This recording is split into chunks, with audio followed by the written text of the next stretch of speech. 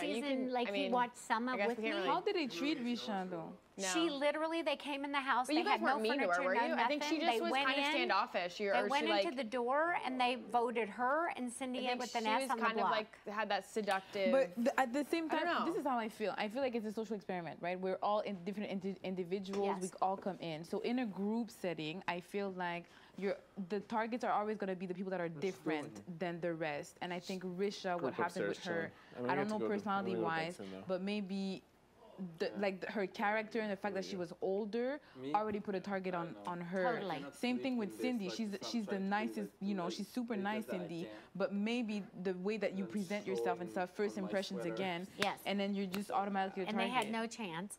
And so my husband, and what I was saying earlier when we started this conversation, where it's like all of the, you know, the friends are in the bedroom and the old mom walks in. And it's like you're expendable because you're really not one of us, which is kind of what you just said. And she didn't get even a week. And Cindy said that she was actually closer with her because they were on the block together, and she took the time to get to know her, and then they both got thrown out. And then they were both in the halfway waiting to come back in, and she got to know her more, and she's like,